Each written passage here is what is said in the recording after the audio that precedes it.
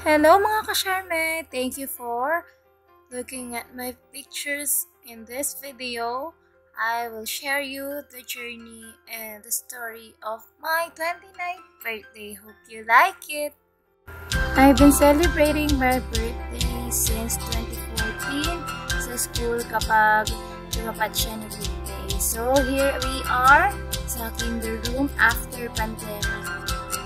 Nagkaroon tayo ng simpleng celebration lang with kindergarten and babies na tatlo ang shift, first, second, and third batch. So, nagbinamimigay lang si teacher ng mga simpleng tips at gusto ko lang talaga silang makasama, mapasaya through my DIY effort, balloons, headdresses, bags na simple lang tayo naman, hindi naman siya yung grande na. Gusto ko talaga magpasaya naman. Gusto ko lang mag-enjoy sila on my birthday. They will remember it as one of the special days in December. So, ito, excited na kami. Nag-set up ako ng tripod just to check this or just to make sure na may photos kami. Dapat video to kasi I'm not sure if maklik ko ng mga ayos or what. So, ang cute nila. Nag-enjoy din ako kasama sila. May kakulitan siya. Normal sa isang anak. Yung memory na may iunas na nila. Pagtanda nila, they will not forgive me. Pero, at least once in their life, masaya ka mga anak. Hindi ako nagagalit sa video. Hindi ako normal naman yun. Sumit naman ako magsabi ka ng shh or what. Pero yung sisigaw ka ng mga anak ko is not normal sa akin. Kasi, napaka-sensitive din. Marami sa kanila ang reaction, marami sa kanila ang matatakutin, marami sa kanila ang halos ngayon lang lahat ng malabas. Ngayon lang naka-experience ng school. So, for them to love the school, you should love them first. Kagaya nga ng sinasabi, pagmamahal para sa bata at tanging para sa bata. Bakit tayo nagsaservisyo? In my 29th birthday, so I'm offering this day to God na ginabayan naman ako sa pagpapasaya ng mga bata nito. Naramdaman ko naman ang happiness nila habang nagagawa kami ng mga activities. So these photos are taken on October 3 and October 5. Nag-celebrate na kasi kami ng Teacher's Day on October 3 kasabay na ng birthday ko. So, noong October 5 is the normal day na lang, regular schedule na. So, thank you sa mga nagpahabol ng mga dates, ayan. Sa mga former students ko na nagbigay ng gifts, thank you.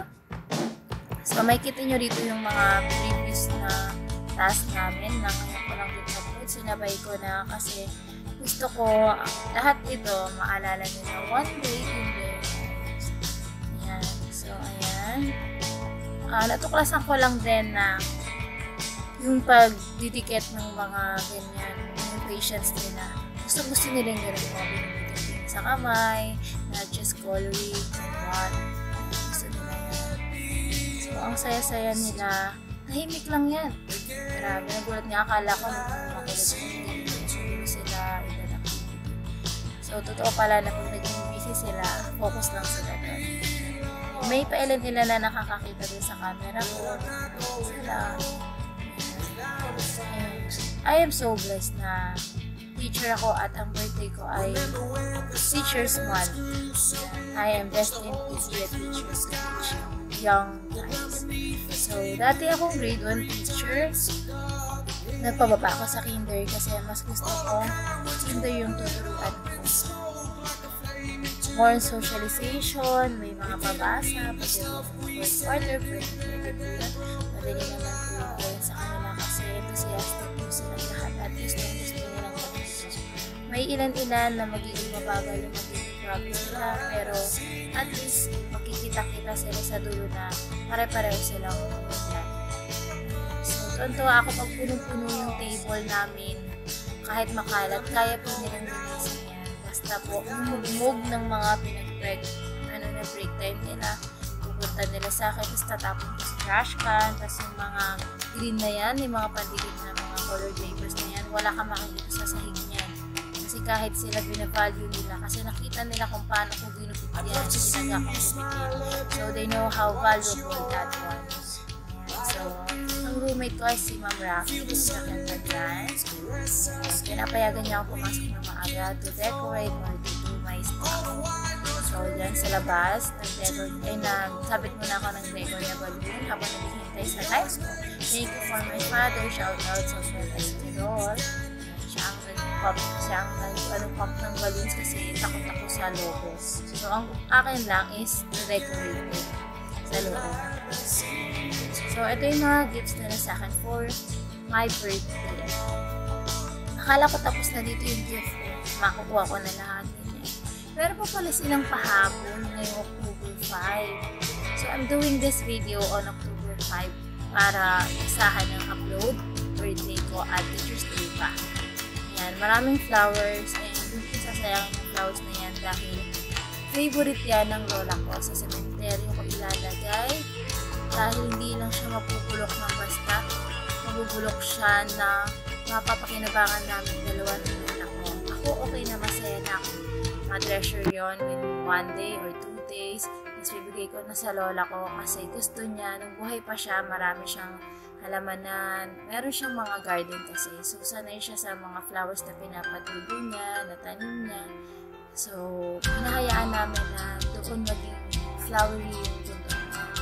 So, ayan, hindi kami nag-usap pero pareho kami naka-blue ni Ma'am Rocky. Pareho kaming naka-rubber din. So, shout out si Casey. Yan, hindi kami nalilimutan. May patugleron. At sa mga nagbigay ng flowers, thank you so much. At sa lahat ng gifts na pinagay.